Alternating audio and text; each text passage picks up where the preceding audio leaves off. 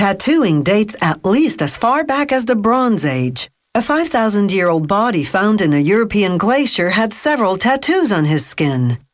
Archaeologists have even uncovered what they believe are Stone Age tattooing instruments, sharp bone needles and clay discs containing mineral pigments.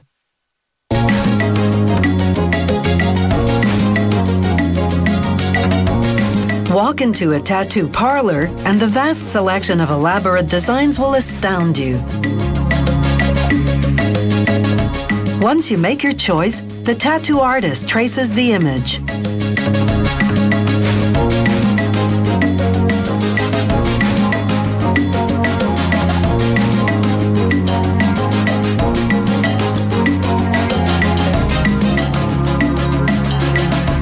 Next, he places the traced image on carbon paper and retraces the lines. This creates a carbon outline of the tattoo on the reverse side. The artist will use this blueprint, as it's called, as his guide.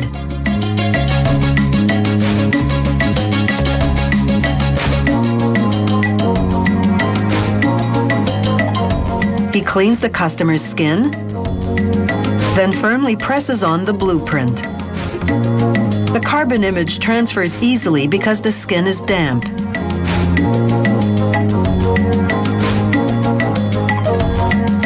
Now it's time to construct the needles.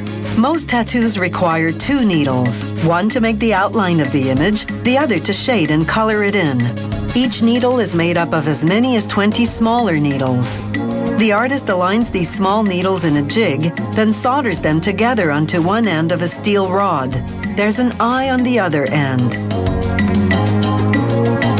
The number of small needles in a needle depends on the tattoo design, how thick its lines are, how big its colored areas are. The finished needles go into an autoclave to be sterilized.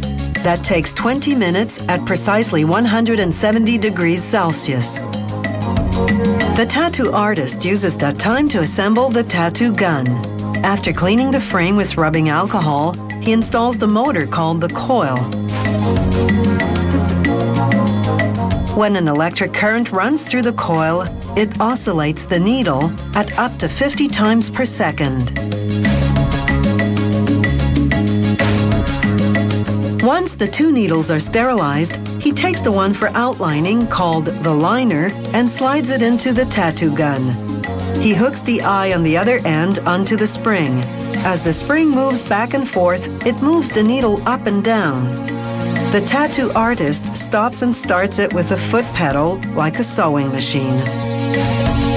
Time to tattoo. He turns on the power supply to 10 volts and dabs the needle in the ink cap. The gun sucks up the ink.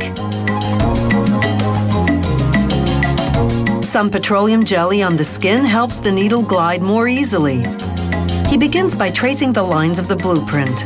The needle punctures the skin at a rate of up to 3,000 times per minute, injecting microparticles of ink which intermingle with the cells of the dermis, the skin's second layer. The artist continually wipes away the excess ink to keep his work area clean. After finishing the outline, he reapplies petroleum jelly. This seals the pores of the skin and prevents bleeding. Then he changes to the other needle and begins shading and coloring the image with a back and forth movement.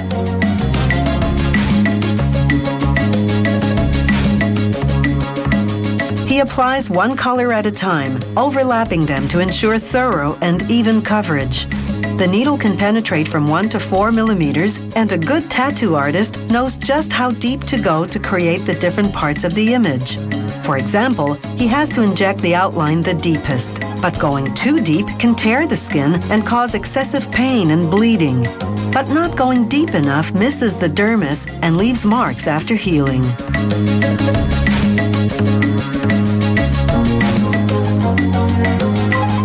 The cells of the dermis are remarkably stable, so tattoos last a lifetime. This tattoo has taken approximately 45 minutes to do from start to finish. The area will dry and scab over. Then, the scab will fall off, and this body art will be ready for exhibition.